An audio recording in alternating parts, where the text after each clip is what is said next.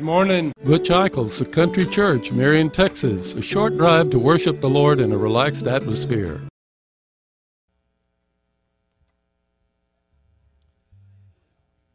Well, good evening, everyone, on this Wednesday night. It's good to see everybody. Was anybody able to enjoy a good meal over in the fellowship hall tonight? Wasn't that good to have the kitchen back open and physical food? May the Lord give us some spiritual food tonight through his servant brother Rusty. And I saw it looking really, really dark over here on this side. It just looked dark over on this side. That's all it did. What's over there now? Yes. Here's Marion. And it just...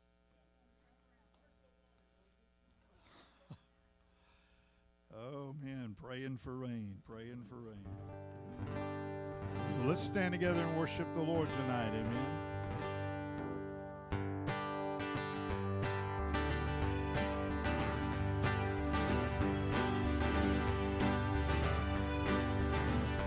There's a call comes ringing, go the restless waves, send the light, send the light. There are souls to rescue, there are souls to save. Send the light, send the light, send the light.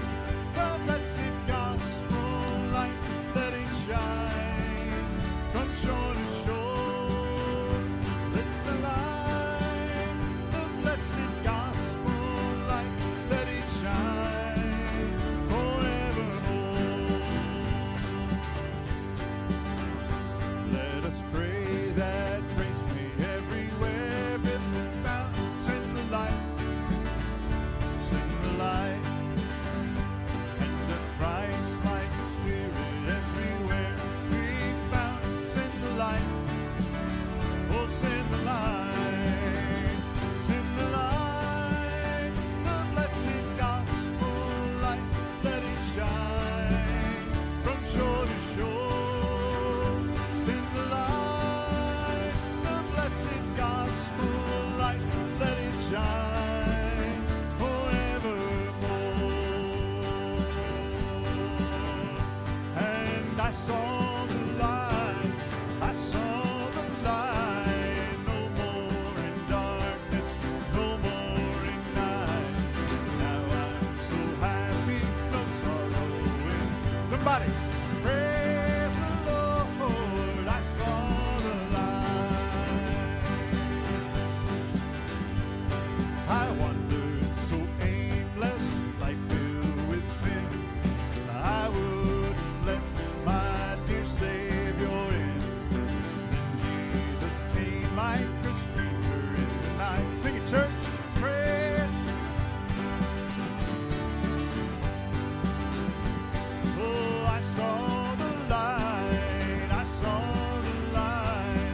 No more in darkness, no more night. Now I'm so happy, no sorrow inside. Praise the Lord, I saw the light.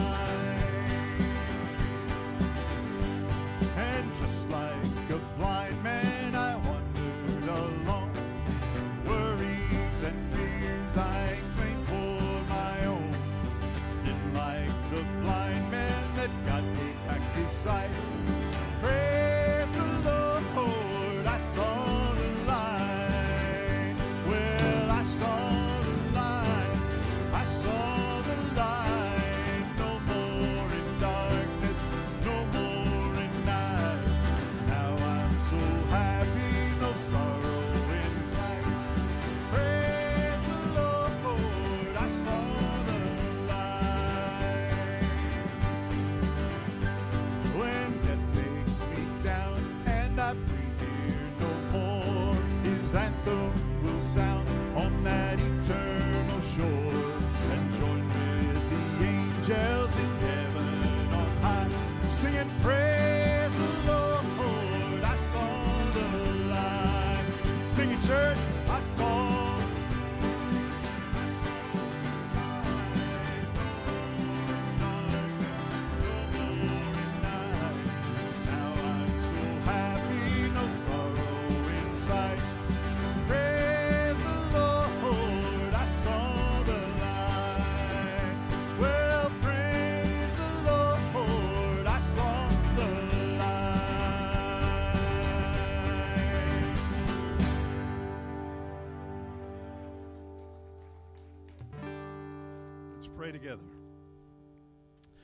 Well, Lord, thank you for the opportunity to praise the light. You are the light. Satan hates the light.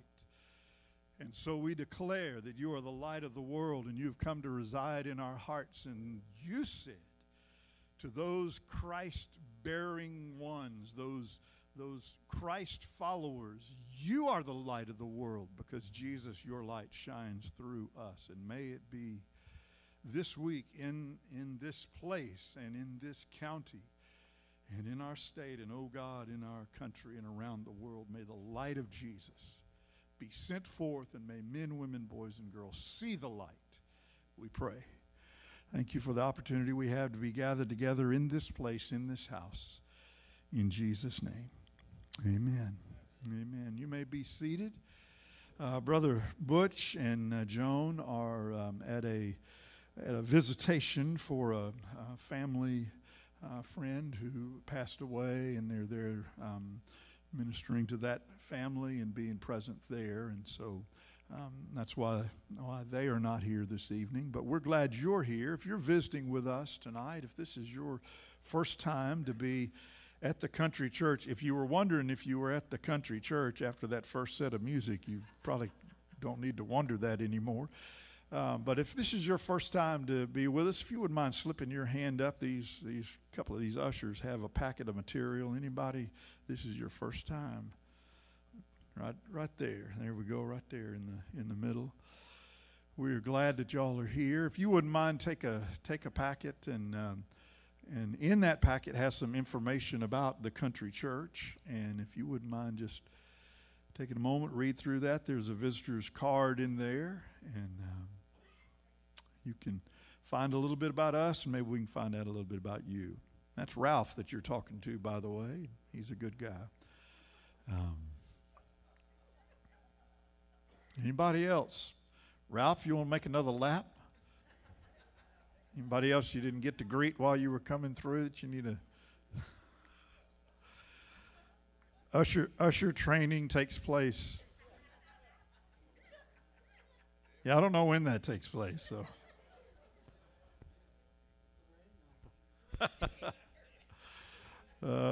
So we're going to continue to worship just for a bit, and then may it be that. May we do sing songs, but may it be more than just music, and may it be the meditations of our heart and the contemplations of our mind engaged in worship to the Lord tonight. And then Brother Rusty, you come and bring the word. Amen.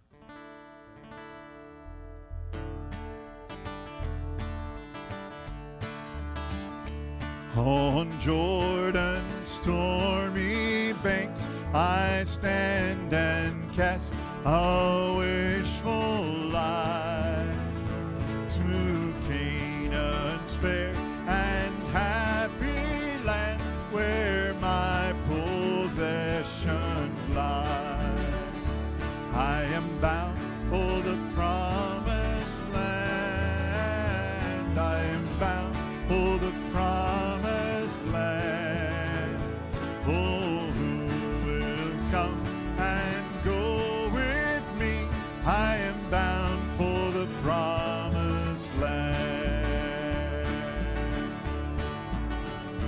When shall I reach that happy place and be forever blessed? When shall I see my Father's face and in his bosom rest? I am bound for the promised land. I am bound for the promised land. Oh, who will come and go with me? I am bound for the promised land. Oh, who will come and go with me? I am bound for the promised land.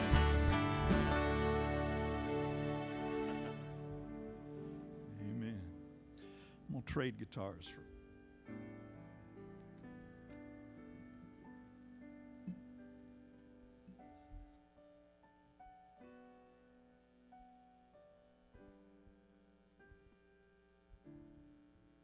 Last week we learned a song together called "What He's Done," and I want to remind you of that chorus together, and we'll try to start singing it some together.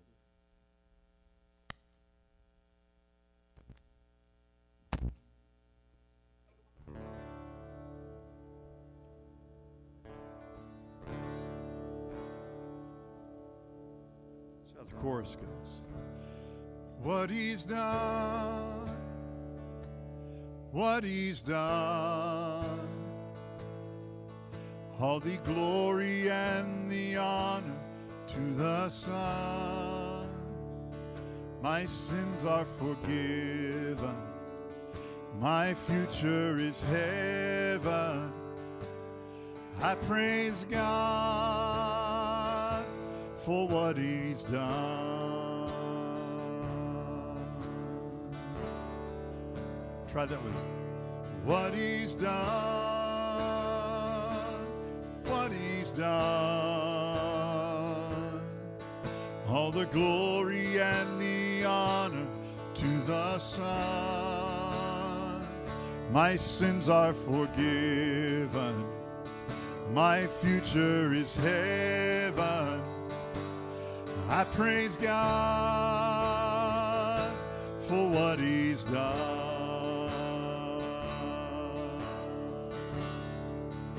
Here's how the verse goes. See, on a hill of Calvary, my Savior bled for me. My Jesus set me free. Look at the wounds that give me life, grace flowing from His side, no greater sacrifice. What He's done, what He's done, what He's done. All the glory and the honor to the Son. My sins are forgiven. Thank you, Lord. My future is heaven. I praise God for what He's done.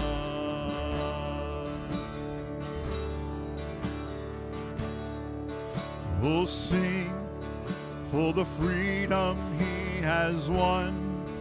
Even death is dead and done. His life has overcome. Thank you, Lord. Speak, say the name above all names, over every broken place. He is risen from the grave. Oh, what He's done, what He's done. All the glory and the honor to the Son. My sins are forgiven, my future is heaven. I praise God for what He's done.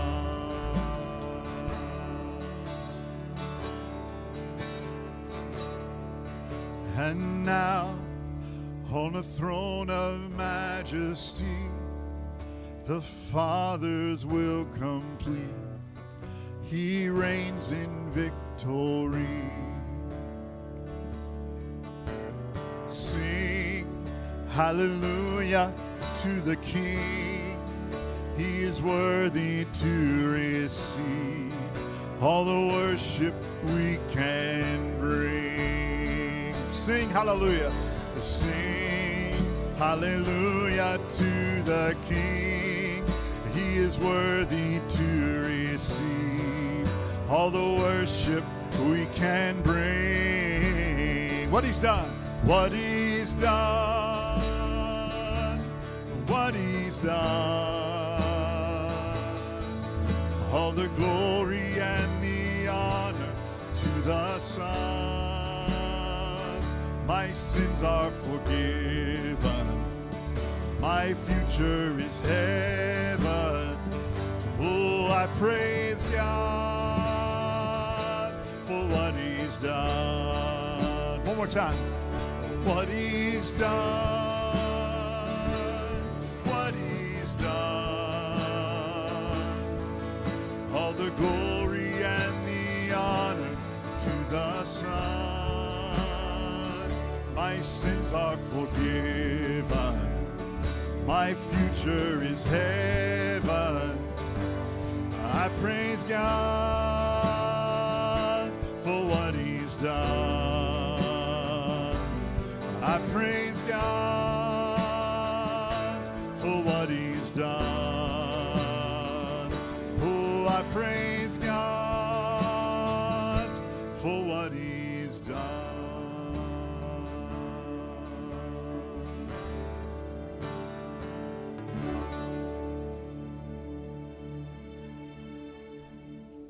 Amen. Rusty, it's your turn.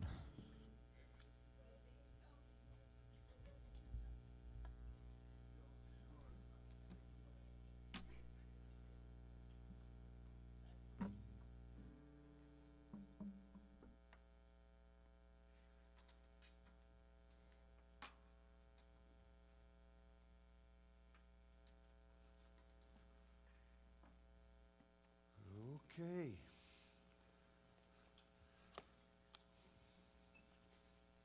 Most of you stayed, I guess, huh? Thank you.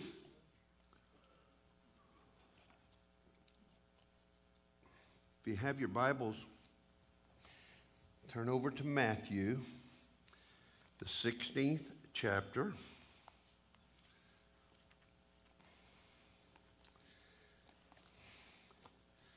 I don't know about y'all, but my Bible, the print keeps shrinking. Matthew chapter 16, verses 24 through 27. You stand with us?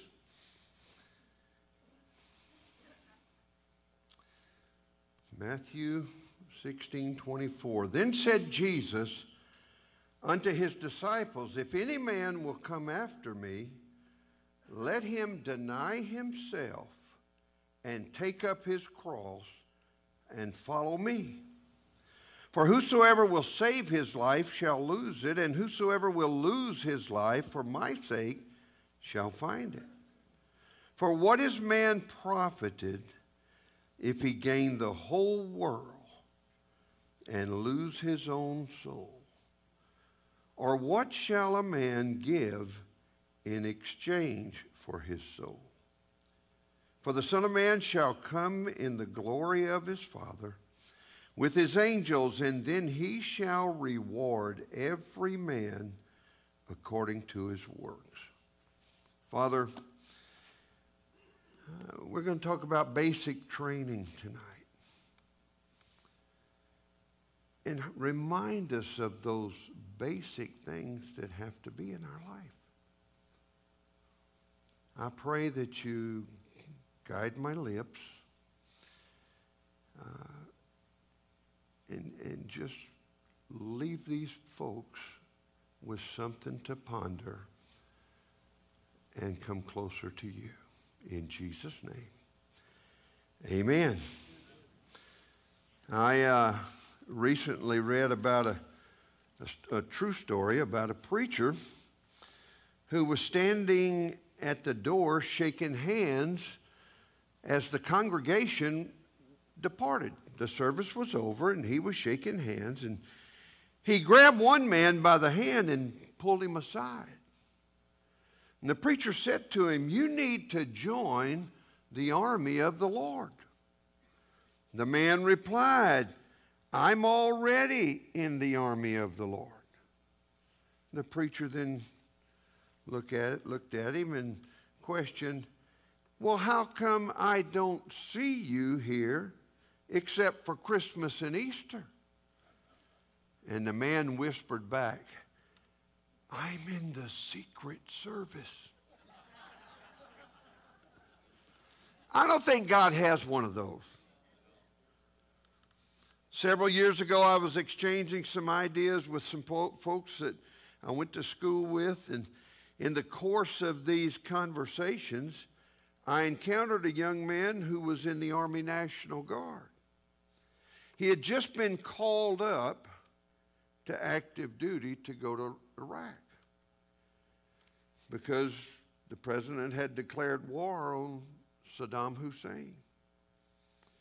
Now the problem for this young man was that he did not want to go.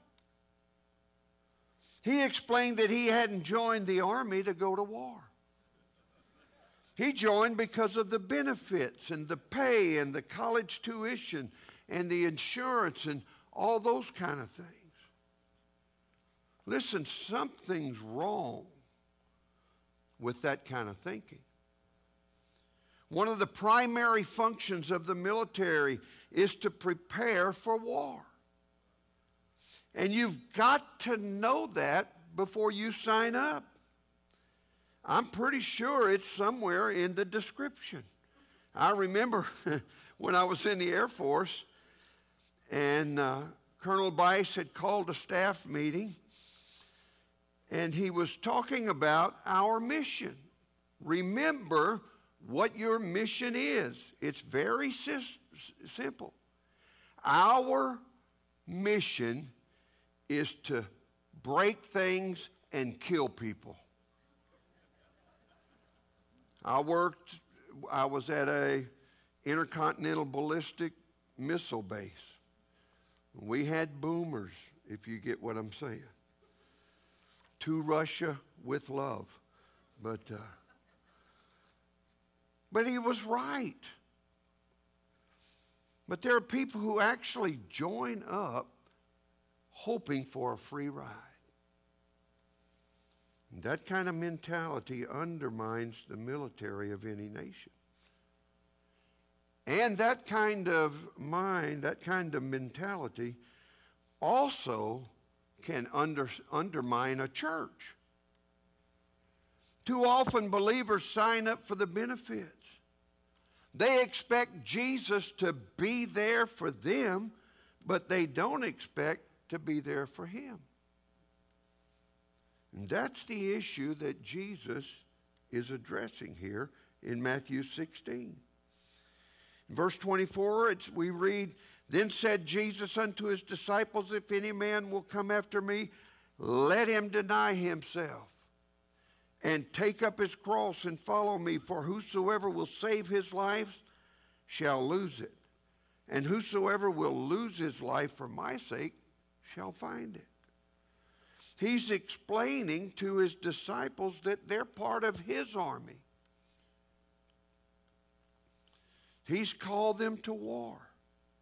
And there's a decision to be made. In other words, it's not about the benefits. It's about picking up your cross and going into the trenches. It's about being willing to lose your life for Jesus Christ. It's about being serious in our commitment with the Lord. You know, Jesus has been with his disciples for 2 years now. And he's been training them, and he's been teaching them, and he's been exposing them to God's power. They have listened as he shared his teachings and his parables. They have seen him heal the deaf and the mute and the lame. They've even seen him raise a little girl from the dead. They've observed him performing powerful miracles. I mean, they were out there on the Sea of Galilee when Jesus came walking on the water. And again, they were on that same sea when he stilled a frightening storm by simply saying, "Peace, be still." They were there when when 5,000 men, along with their wives and children, were fed with 5 barley loaves and 2 little fish. And again, when he fed 4,000 and their families in a similar way. Well, just a few weeks before this story, we find in Matthew 14 that Jesus sent his disciples out to the surrounding villages to preach and to heal and to cast out demons. But now time is getting short. Jesus' arrest and crucifixion are only weeks away. And Jesus has to make it clear to them how serious their task is. So the first thing he does here is he lays down the foundation of their allegiance to him. In the early part of Matthew 16, he calls them together and asks, "Who do men say that I am?" And they reply, some say John the Baptist, others say Elijah, and still others Jeremiah or one of the prophets. Then Jesus said, "But who do you say that I am?" And never at a loss for words, Peter pops up and says, "You are the Christ, the Son of the living God." And Jesus commends him for it. Then he tells them that he has one final battle to fight. And he explains to his disciples that he must go to Jerusalem and suffer many things at the hands of the elders and the chief priests and the teachers of the law, and that he must be killed and on the third day be raised to life. And like Peter often did, he objects. Peter took Jesus aside to rebuke him. Now, can you imagine this? Peter's going to fuss at Jesus. I can't say what I'd like to say about that.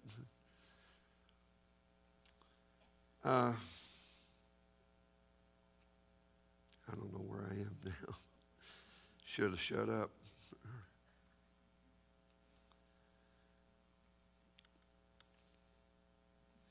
Well, he says, "Never, Lord. This shall never happen to you." This isn't what Peter signed up for. Jesus has to live. He's not supposed to die. He's God in the flesh. But he's the long-expected King and Messiah. And Peter's like, "Not happening when I'm here." So Jesus rebukes him. And then Jesus gives the teaching we find here in our text tonight. Chapter 16, the verses 24 and 25. "If any man will come after me," Jesus is speaking, "he must deny himself, take up his cross, and follow me. For whosoever wants to save his life will lose it, and whosoever loses his life for me will find it." In other words, Jesus is saying, boys, I've called you to war. And in war, you face the possibility of death. That's what that man I was speaking to was worried about. He knew that once he went to the trenches, he would face ridicule and jokes and sneers, and he could even be ostracized, and he didn't want any of that. And here Jesus is telling his disciples and us that is what we've signed up for. I preached on soul winning. I preached on go tell your family and friends how to know Jesus. And everybody seems to think that's the pastor's job. I want you to understand something. Your children, your parents, your cousins, your friends at work will believe you and what you say about your relationship with Christ before they'll believe this preacher. And we have all of those opportunities just passing by all the time. Remember,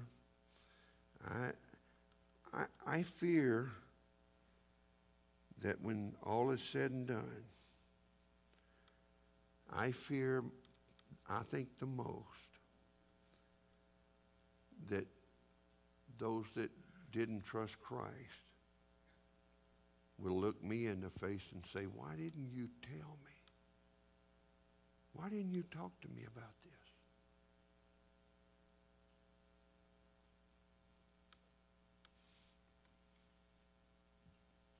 Jesus told us, blessed are you when people insult you and persecute you and falsely say all kinds of evil against you because of me. Jesus said, rejoice and be glad, because great is your reward in heaven. For in the same way they persecuted the prophets who were before you. Matthew 10, that's Matthew 5, 11, and 12. In fact, Jesus said, and all men will hate you because of me. But he who stands firm to the end will be saved. Matthew 10:22. Paul wrote to Timothy and said, everyone who wants to live a godly life in Christ Jesus will be persecuted. People are going to laugh at you. People are going to make jokes about you. They're going to ridicule you. But when they get to hell, they'll regret it all. I've told you all the story about my dad. My dad was a very good man. But he just didn't, he thought, I am a good husband, a good father, a good mason, I'm a good employee, I'm a good worker, I treat people fair. I'm doing everything I can for God. And I am so glad the preacher never quit on him. My dad got saved about what, Mary Lou, 2 years, 3 years before he died? He's in heaven because the preacher wouldn't give up on him.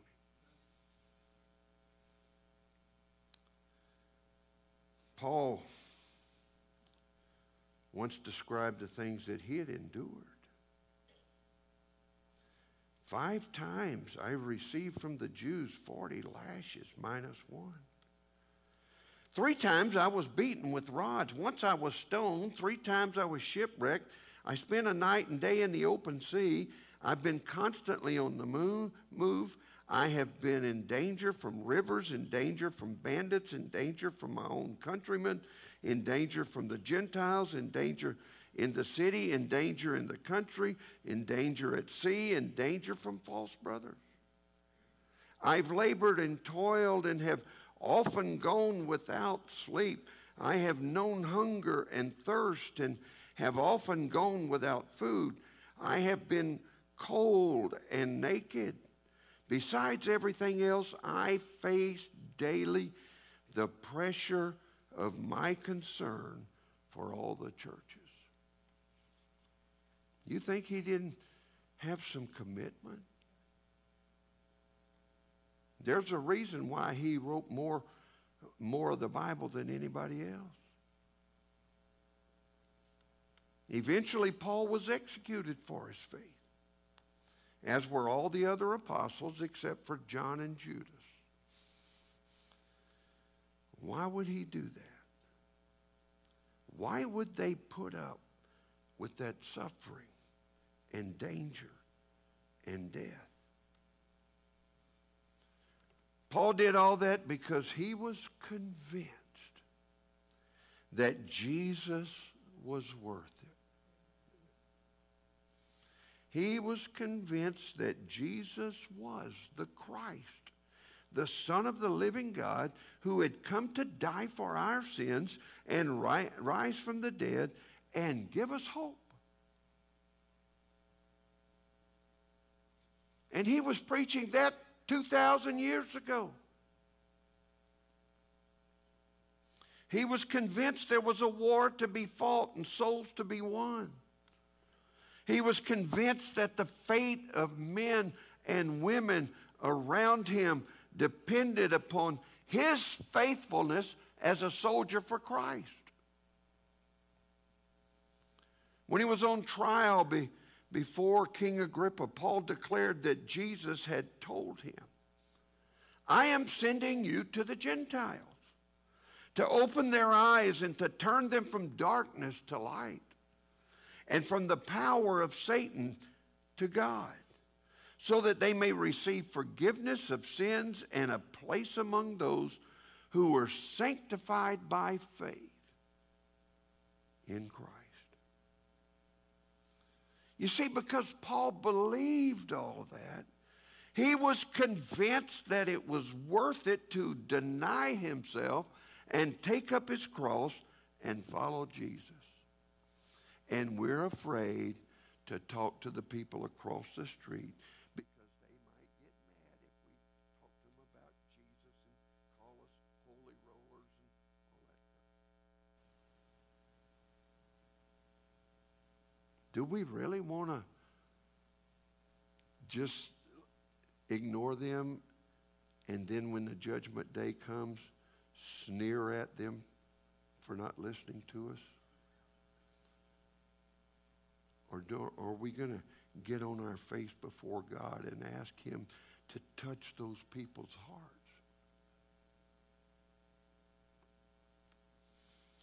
Most of us will probably face the kind of things that the Apostle Paul faced. I mean, in our country, we're not likely to be whipped or stoned or beaten with rods because of what we believe. Now, granted, Congress's new hate crimes legislation, we might end up in jail or face a financial hardship, but even that danger's, I still think, a ways off. More than likely, we'll be faced with the challenge of realizing Christianity just ain't a Sunday morning thing. It's 24/7. Our faith calls us to be faithful to Jesus 24 hours a day, 7 days a week, not just on Sunday.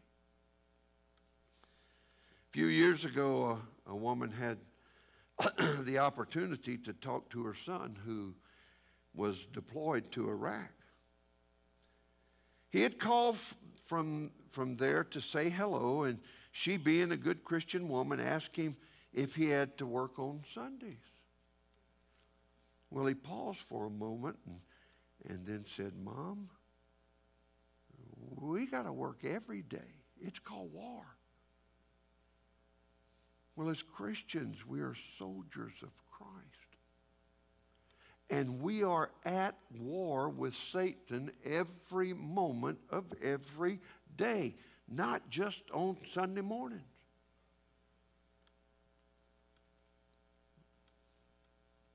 We are soldiers. We've been called to war. Given those facts, it's possible to misunderstand what God expects of us in this conflict. There are some Christians who believe that God calls us to fight like the world does. Not so. The world fights by getting angry. The world fights by getting even. Have you ever wanted to get even with somebody? Don't lie, because we all have. In fact, I got somebody right now that I'm negotiating with.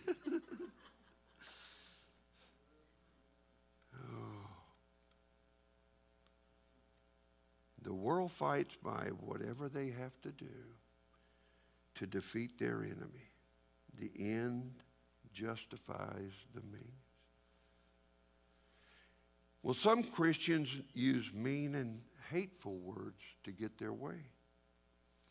Some Christians spread rumors and gossip to discredit people they disagreed with. Some Christians destroy preachers and churches because they were in the right and that preacher was wrong. Paul tells us the weapons that we fight with are not the weapons of the world.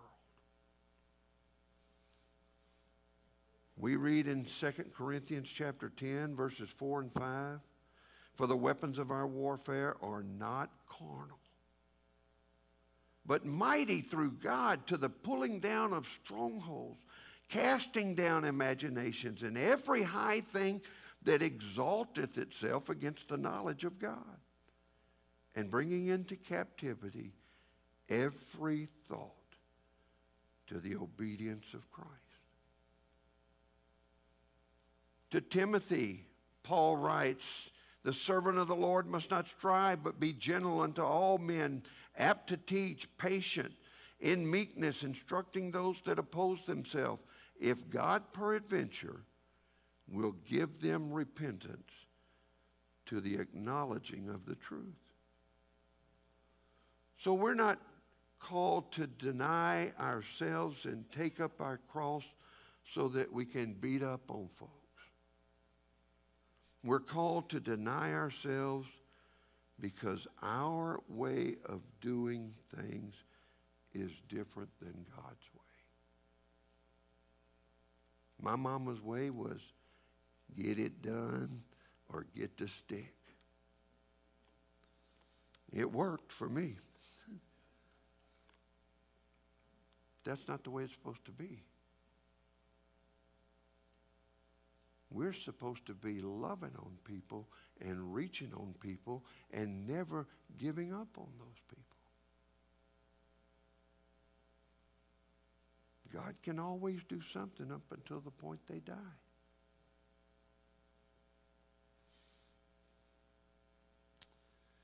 Well, let's see, where am I?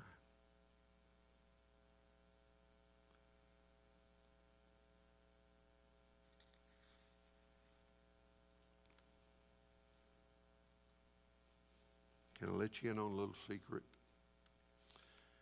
When you or I get angry or vengeful towards someone, it's a sign that we have forgotten to deny ourselves. And we've become tempted to pick up our cross and beat someone else over the head with it. That's our way of making war. God's way of making war is to help us understand we're not supposed to be out to get those people. We're not supposed to be out to destroy them. Why? Because they are our objective. We want those people in heaven with us, not in hell. Satan's the enemy, and Satan holds these people captive to do his will. As Paul said in Ephesians chapter 6 and verse 12, we wrestle not against flesh and blood, but against principalities, against powers, against the rulers of darkness of this world, against the spiritual wickedness in high places. Our struggle is against the powers of this dark world and against the powers of spiritual forces of evil.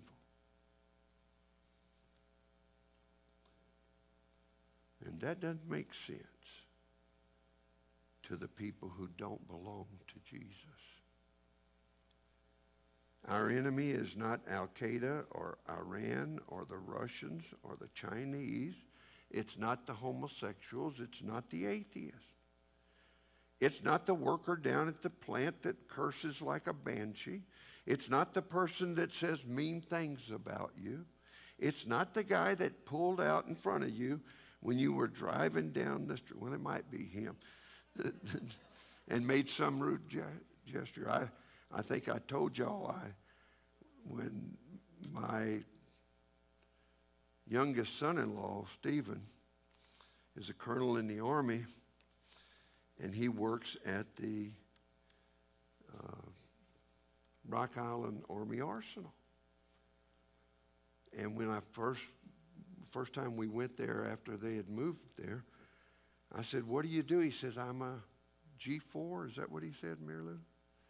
And I was like, "Don't talk to me in code. I don't know what that means.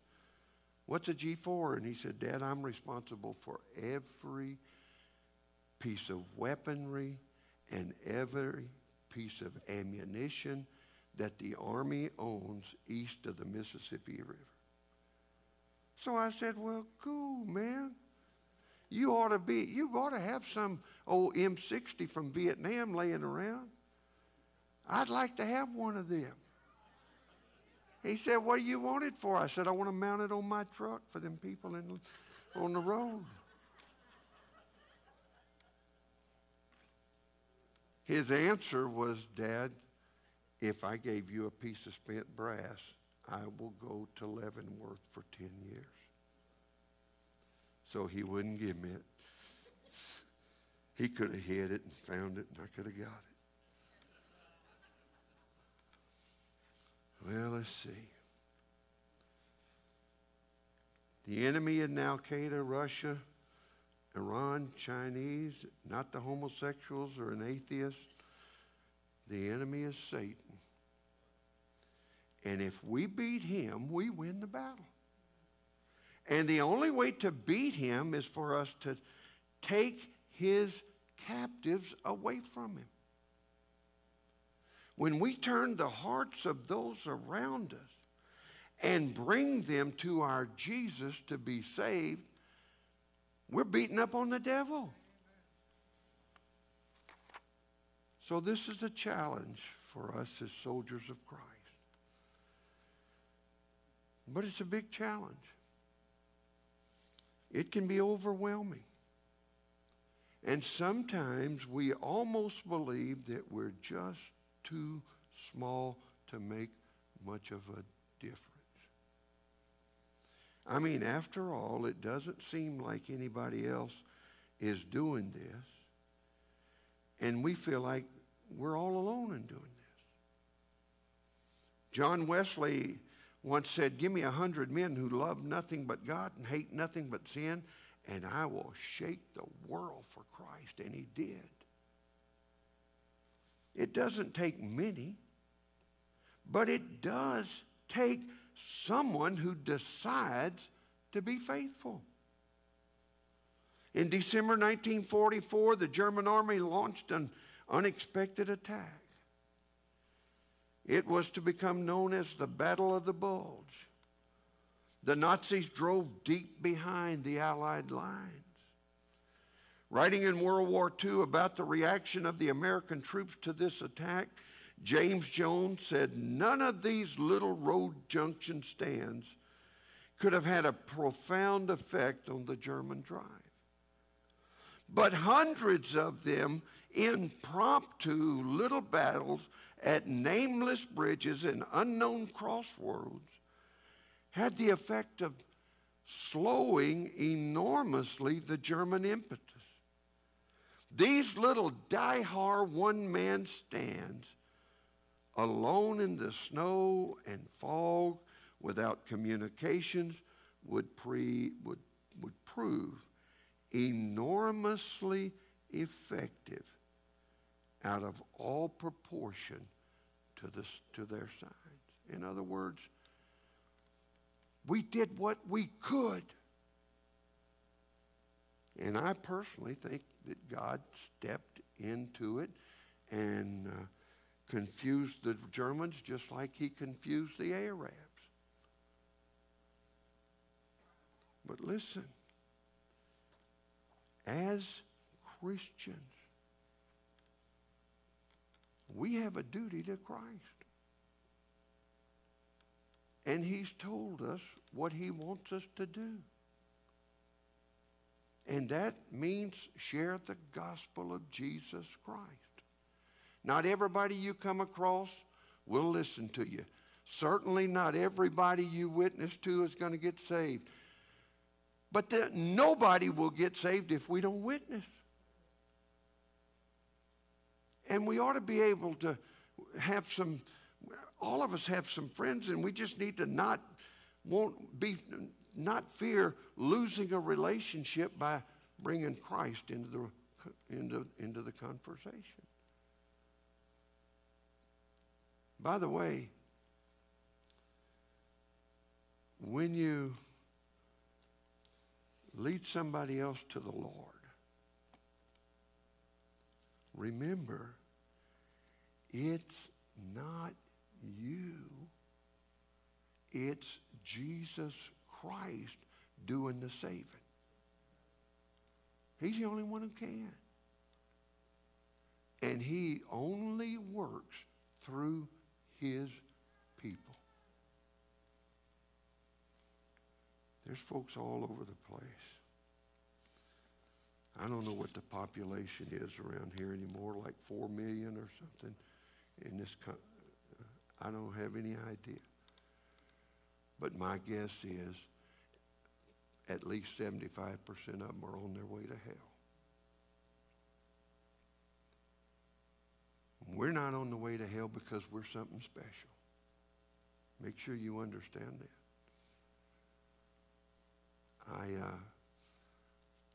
I knew when I got saved, I was in Vacation Bible School. I was 10 years old. But I didn't know the name of the lady that led me to the Lord. And I get, funeral notices from the funeral home in my hometown. And when they have the picture in the obituary thing, I looked at her and I realized that's her. Wardelia McDonald. Now, I knew it was Mrs. McDonald, but there was a bunch of them in our church and a bunch of them in Westlake.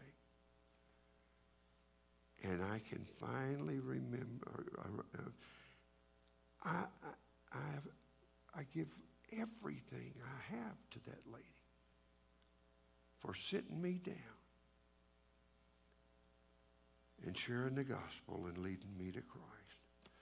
Folks, if it's never happened to you, if you've never led somebody to the Lord, you will never forget it, and you'll want to do it more and more and more. Dave, I got to shut up. Where'd he go? Oh, okay. Listen, I think most people in this room are saved. You wouldn't be here on Wednesday night. But I always think somebody probably isn't. We're fixing to offer an invitation. And if you've never really and truly surrendered your heart and life to Jesus Christ, tonight's the night. Don't put it off. There is no promise of tomorrow. Dave? Let's stand together. And as we sing through this familiar refrain, if there is a decision in your heart, either to trust Christ as Savior or to follow the Lord in believer's baptism, that you need to make that decision public tonight, so that the next time we put water in the baptistry, you might be one of those. Or if you feel like the Lord is drawing you to the country church, Rusty will be here at the front to receive you. Or if you just feel like that there is something the Lord's dealing with you about being part of the Lord's army that you need to freshly commit to Him as we sing. Would you make whatever decision the Holy Spirit prompts you to make tonight? Just as I am, without one plea, but that thy blood was shed for me, and that thou bidst me come to thee, O Lamb of God, I come, I come,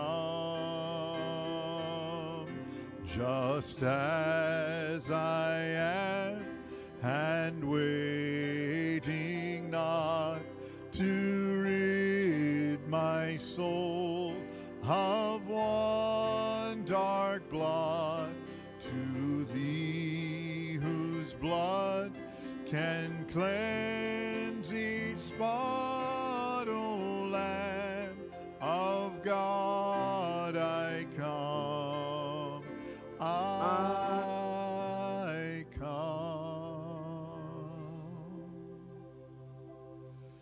Thank you, Rusty. Thank you for coming tonight. Remind you to be praying for the Awana ministry, which launched again tonight, and they've got tons of kids and some really great helpers. We need to be praying that the Lord will anoint this year as there's an investment in these young children. So let's pray together as we're dismissed.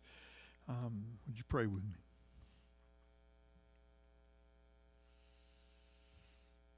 Master, we submit ourselves freshly to your word and your will. And would you cause us to be ambassadors for Christ in the army of the Lord as we move forth from this place tonight. We pray for these little ones over in the next building and for each adult who's ministering to them. Lord, pour out your Spirit upon them. May these young ones come to know Jesus that don't know you yet. May the ones who do be discipled in the gospel ministry, to be salt and light where they go. Watch over us, Lord, we pray as we depart this place. Send physical rain, and oh Jesus, send your rain in our rule in our hearts tonight. In Jesus' name, amen. Be safe going home. We'll see you on Sunday.